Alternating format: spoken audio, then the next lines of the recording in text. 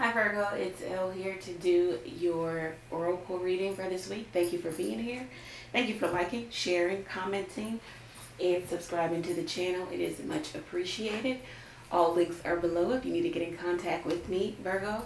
So let's go ahead and get into this. Thank you, Lord God, for blessing Virgo with a clear, concise message from you.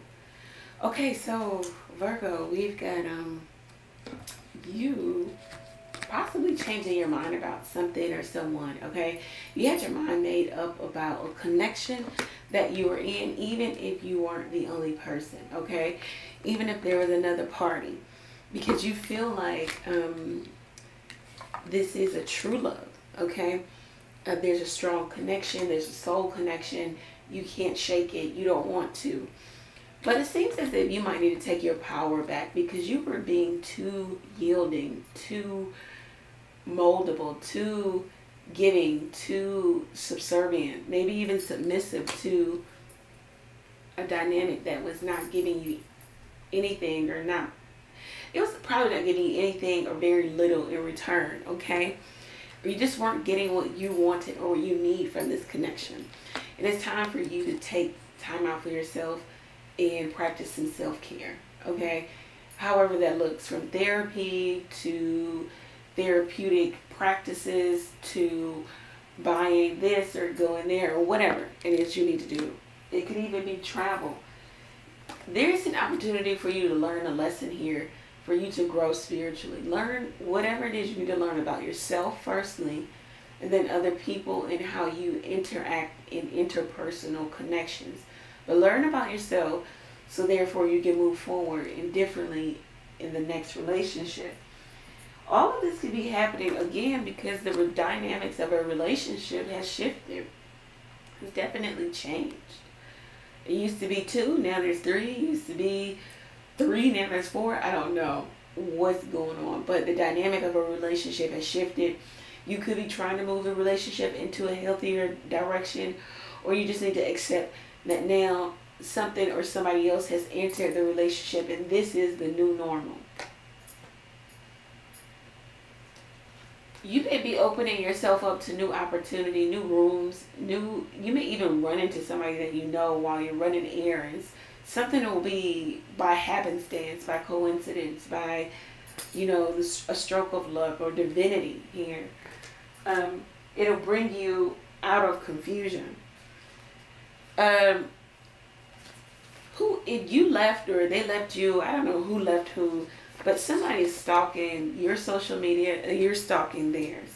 Someone feels like they're going crazy without you, or this is you. Somebody is addicted to sex with pretty much anybody.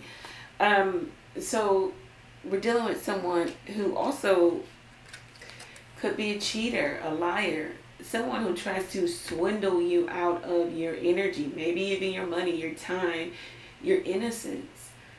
You need to make sure that whatever relationship or relationships that you engage in, they are reciprocal. It is you're getting the reciprocal energy, or you're getting at least equal, you know. You're getting enough to sustain the relationship. You're not doing everything.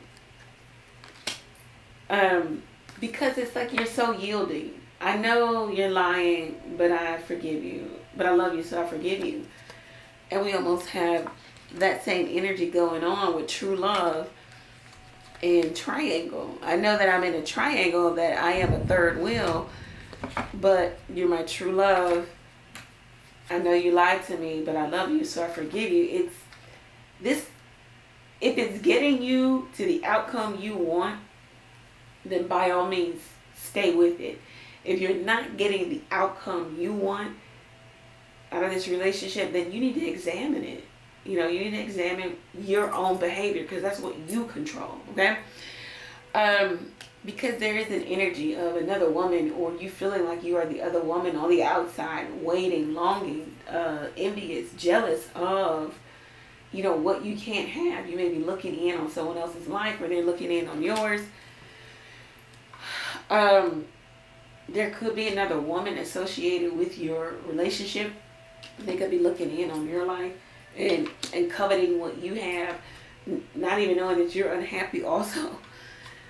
It says that right now, if you don't change anything, constancy sets in. If it's good, it stays good.